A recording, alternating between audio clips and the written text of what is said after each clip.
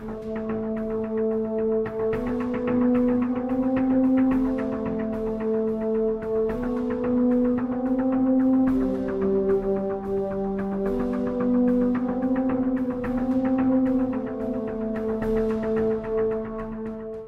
guys, this is Mycket, and I'm just going to do a quick replay of something I was asked what this attack that I've been doing lately is called, and how do you go about doing it, and what am I thinking with it. And it's called an AQ charge. I'm not the one who came up with it for sure. Other people have done it. It's not real popular across the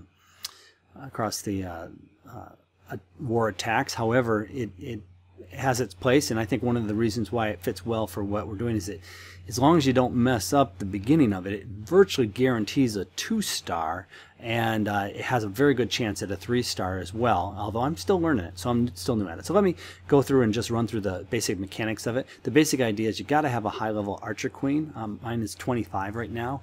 Ideally, you'd like to have a 30, because the pluses and minuses. The pluses is what I said before, is that you use your queen's basic abilities as well as a ton of healers, 6 in this case. Sometimes you can go with 5.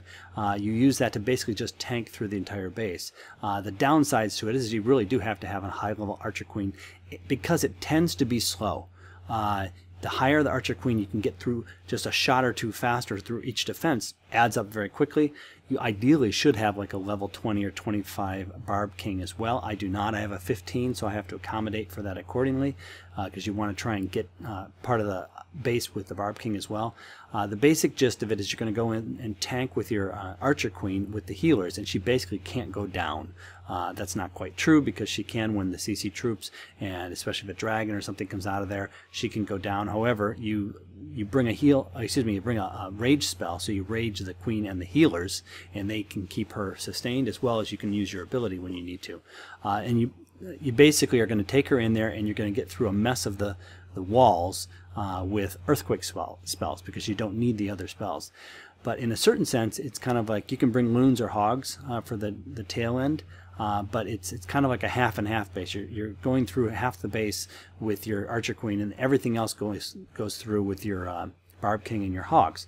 One of the things you're trying to do is you're trying to expose the double giant bomb areas. You can see, like for example, in this one we're looking at, there's double giant bomb areas over here on the left, on the bottom left, on the top right, and that on the top or bottom right, that can't be a double giant bomb spot.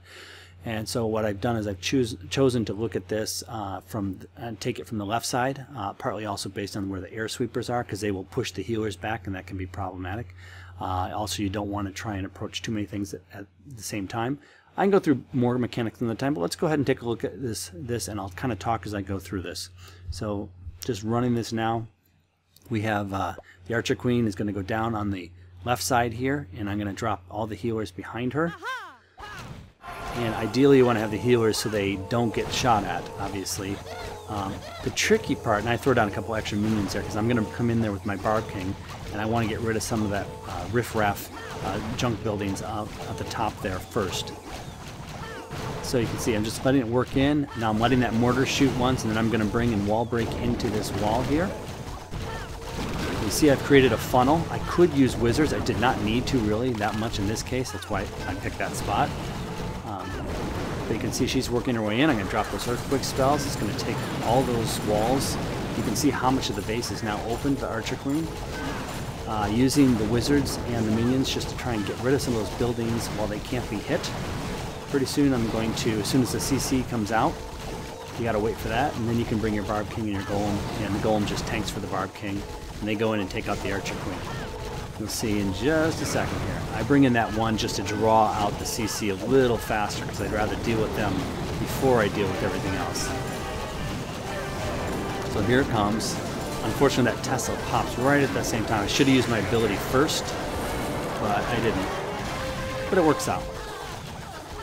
Takes care of all these buildings, and with those healers on the Archer Queen, it's an incredible buff to her healing, so nothing can take her down then.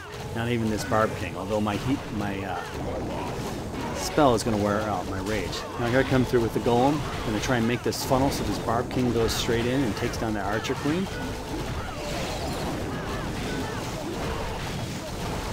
this is the time when you're just sitting there waiting. What do? I throw in an extra hog there just to kind of make it a little faster. Then here come my hogs. Now, one of the weird things about this attack is, of course, that you notice I'm using a surgical. I bring those giants in first. One of the weird things about this attack is that you don't really expect the hogs to really live through it. They're just supposed to take down those defenses, so I can start dropping these wizards and minions behind and take down all the extra buildings. The queen will work through the entire thing. If you had an extra minute, she'll work through the entire base. But she doesn't have time to do that, so you have to try and get rid of those defenses, which allows you then to bring in the wizards and the minions from backside. Now you can see the level 15 Barb King. He's just going to get shot down here. If he was a level 25, he would have already been way ahead of this because he has more DPS, but also he would survive longer. Not much left here, just going to take down the last few buildings, and I believe I had about 15-20 seconds left on this at the end.